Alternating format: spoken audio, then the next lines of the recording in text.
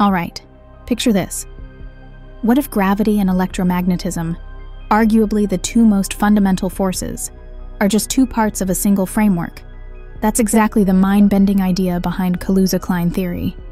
All right, here's the gist.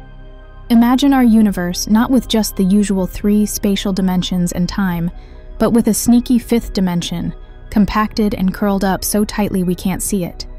We're talking microscopic territory, way smaller than even atoms. Now, when you take Einstein's equations for space-time and toss in this extra dimension, boom! You get not just gravity, but Maxwell's equations emerging too. Those equations, by the way, govern electromagnetism. Crazy, right? Physics heavyweights thought this could be the unification holy grail back in the 20s. But, yeah. It turns out modern experiments aren't finding that 5th dimension. At least not yet. Is it there? Hiding? Or is this theory just another beautiful what if? Well, stay curious with Hyperfocus. More cool physics, tech, and philosophy. Hit subscribe, and we'll explore the cosmos together.